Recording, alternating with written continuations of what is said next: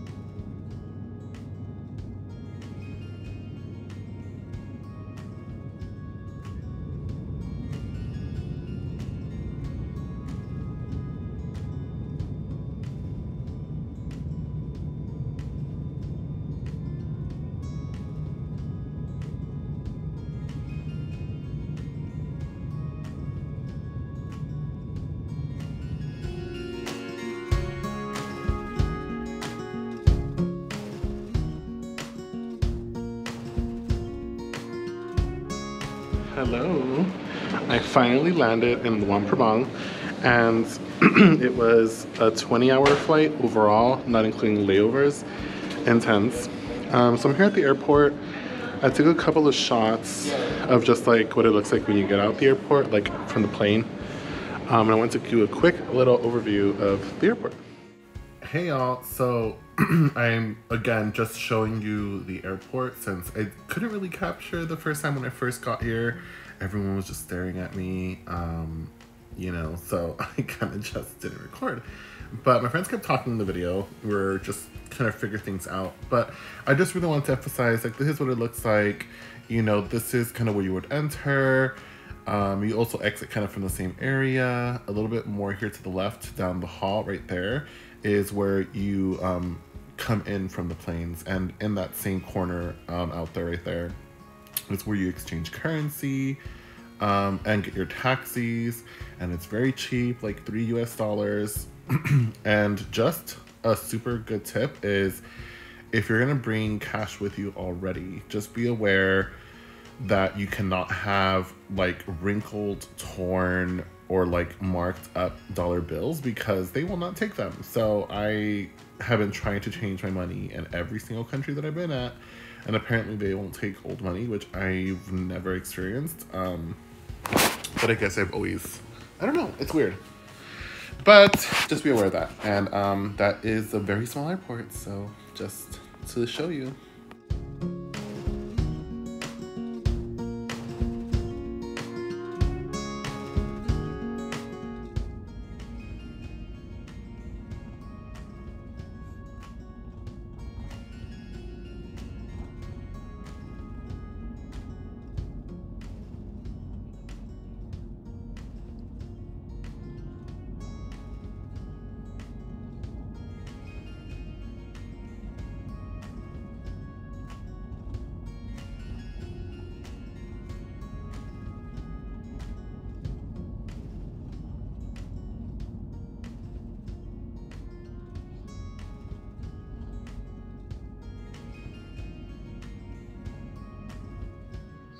Hey guys, so I'm actually doing a hotel review for once, completely. That was a little like sharing area, patio area, where there's like free coffee, free water, very cute, traditional little room in the city center in Luang Prabang. And this is our room officially. Again, cute little room, a bunch of like different signs, key card. We have the, I think it's called the Triple City room, but it's 2 beds, so I'm not sure why it's called that. But this is pretty much it. I think this was like $43 a night, right? Yeah. And of course we split it, so it's not too bad. And I think it's because we wanted like a bigger bed, somewhere more local. We're only here for 1 night, so we don't want anything too crazy. Pretty simple bathroom, toilet, sink, shower, traditional. Of course, not the best view, but don't really care. That's it. So here's like the little walk up to Apple Guesthouse. There's a bunch of guest houses here, but it's so cute. Look at there. Nice.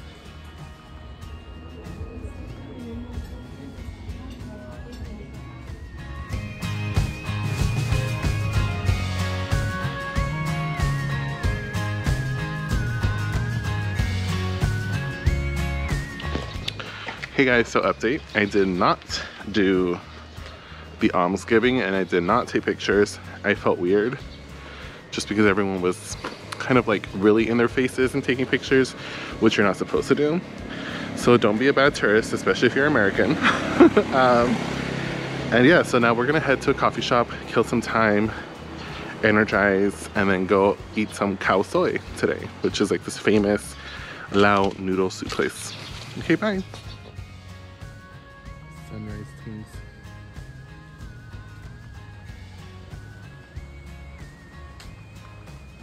So peaceful.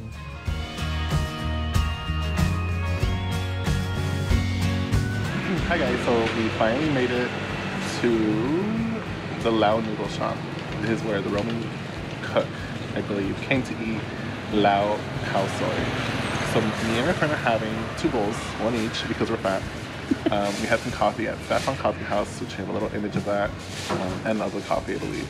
So we'll put that in the channel.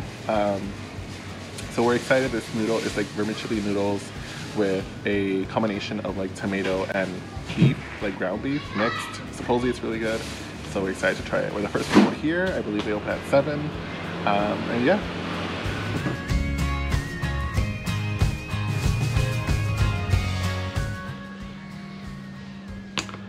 Hey everyone, so we just came back from having Kao Soi and the alms. The Kao Soi was delicious, right Karen?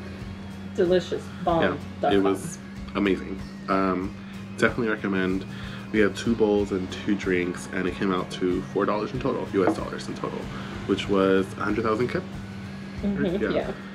It was 100,000 kip, so we came back to the hotel, got our tickets for the train that leaves later today.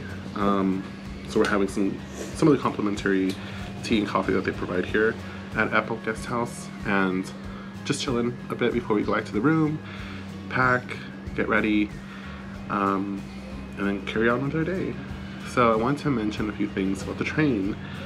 I feel like it's very iffy on like prices, where to get them. You have to buy your tickets days in advance because they sell out. We bought our tickets the day before and the only available times were like 5 p.m. and 7 p.m. and there were hard seats, not the soft seats. So if you care about that, I would definitely buy it way ahead of time.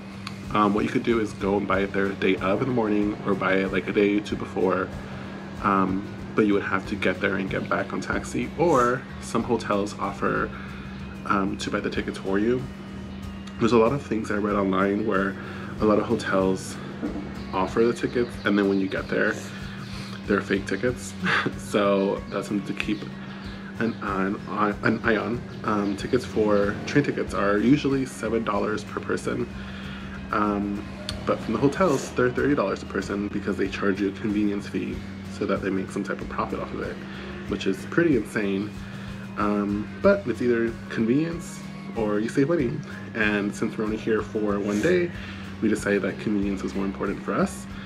So that's what we did. Coming back, we're gonna try to buy a ticket today for 4 days from now. I don't know if that's too early for us to be able to buy it ahead of time, but we'll try and we'll check.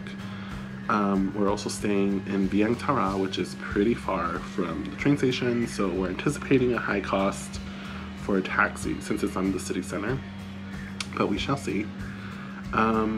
Yeah, other than that, that's my update. That's what we've been doing so far. This town in the morning is magical, so I would definitely just, you know, go out, have some coffee like we did, and enjoy like the fog and the clarity of the morning. It's amazing. But anyways, until next time.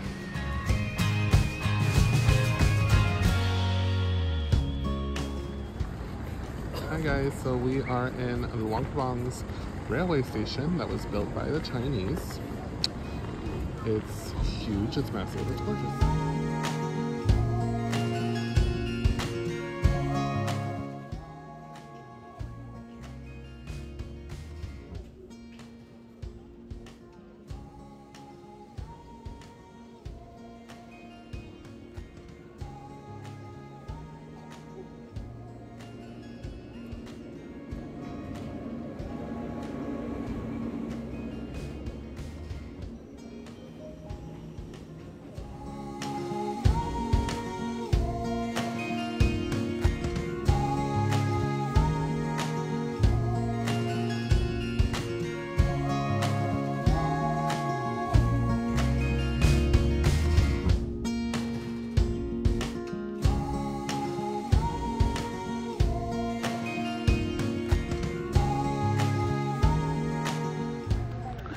Hey guys, so today is Saturday the 1st. I guess today is a Lao holiday. It's like National Day. It kind of seems like it's like their independence type of day. I'm not really sure. I'll read into it and I'll let you know. So we came to breakfast. We weren't going to do anything, but then we saw the National Museum. We're like, hey, what a kind of perfect time to kind of go to the museum considering it's a holiday. The entrance fee was 30,000 kip, which I believe is like a $1.50 maybe, $2 US dollars. And it's pretty nice in here. For example, quick little tour. We're gonna go ahead and go through it. I'm gonna record on my phone. I don't have my GoPro with me since it was like not planned. And yeah, so I'll show you the National Museum. Really quick, I just wanted to emphasize that you are not allowed to wear shoes in certain areas or have bags or record. So it was kind of like, you know, sucky that happens. Super understand, makes sense, but I just couldn't go in because for several reasons. But anyways, it is very pretty. It's very packed, as you can see, but just keep it in mind.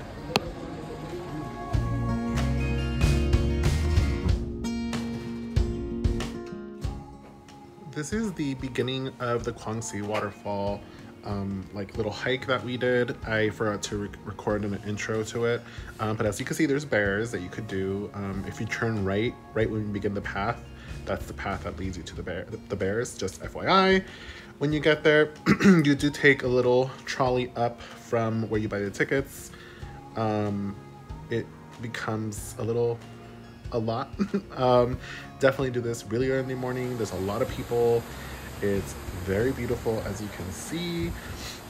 We didn't get in the water, although I did put my feet in. It is very slippery as well.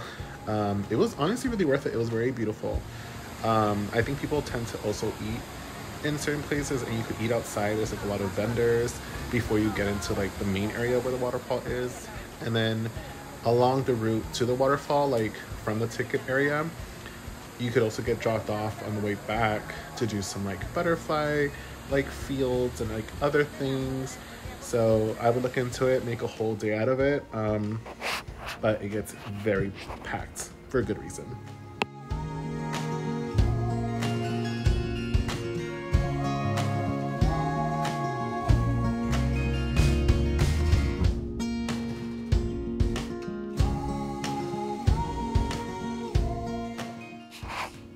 Hey y'all, this is Phouse Hill, and it's free, or at least no one was there to charge me, so I'm assuming it's free. I'm not sure. Look into that. It's a really, you know, it's a good hike. I would say, you know, I saw older people doing it, so you should be fine. Definitely didn't expect it, but it was really beautiful up there. Worth it. It's in the middle of town, so chances are your hotel's near it, at least one of the entrances. One's in front of the National Museum and the other's on the other side, like to the left, like more north, I guess.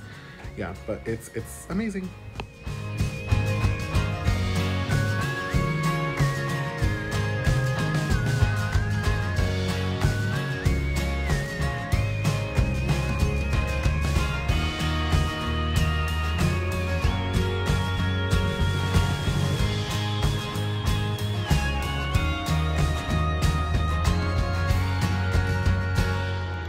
Hey guys, so I just went through checking in and I guess immigration and customs. Behind me right here is where you go to security. And then it looks like this. There's like an escalator going to your gate, like through the floor, some shopping sections, a little restaurant, seating area, and the bathroom. My friends, unfortunately, didn't get their visa ahead of time. Me and my other friend did. So they are going to go through it and see what they could do to come with us to Vietnam. So we'll see.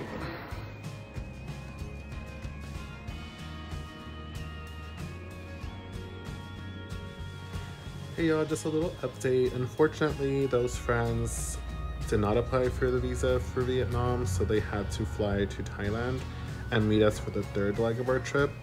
They're very strict in Vietnam about visas. I'll talk about that in the next video.